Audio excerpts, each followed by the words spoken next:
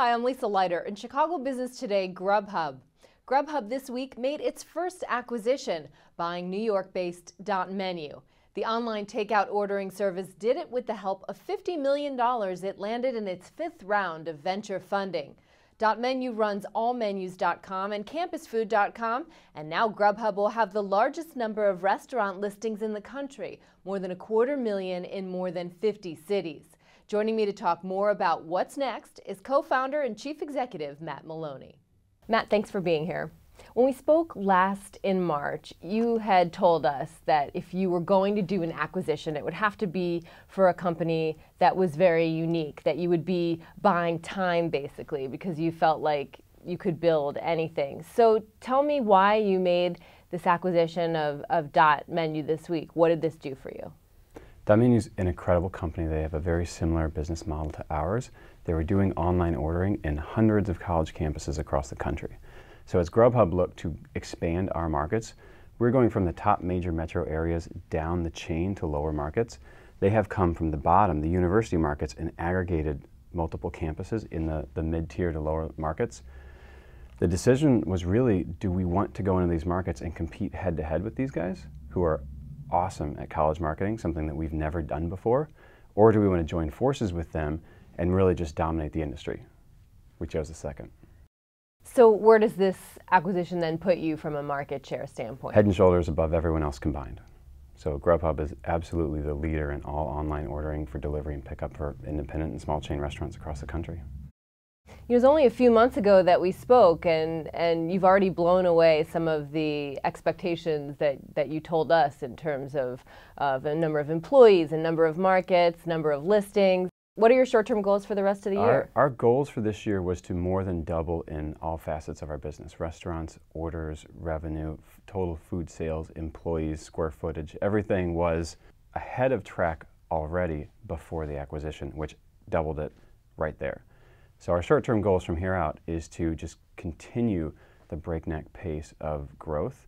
Independent restaurants across the country want more business, they need more business, and they have a really hard time doing online ordering by themselves. So we have a lot of restaurants saying, GrubHub, how can you help me? And we say, no problem. So what's your current revenue and what are your growth projections for the next year? We're going to place over $250 million in food sales to local restaurants this year as a group company right now. So we're just continuing on that rate, and we're going to see if we can grow faster than that.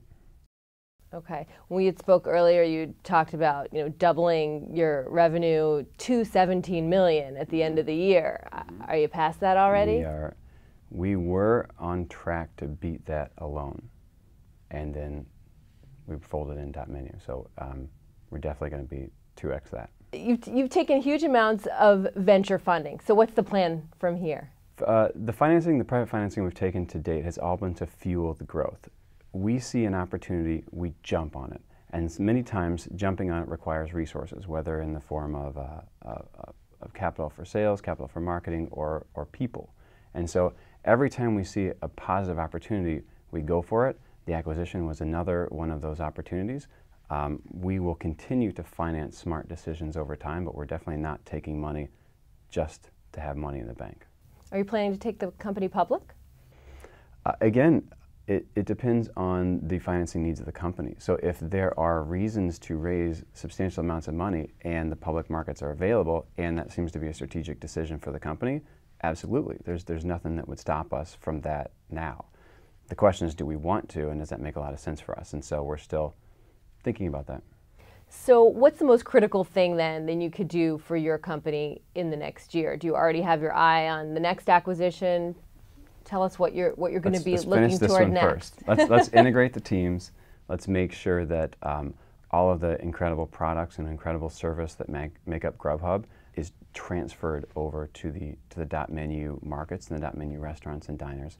We'll start there, and then if we are able to do that successfully and continue to grow their business at our rate of growth, it's going to be game over. All right, Matt, thanks so much for being here today. Thank you. And that's this edition of Chicago Business Today. For more on GrubHub, be sure to check out chicagobusiness.com. Thanks for watching. Have a great weekend. We'll see you back here on Monday.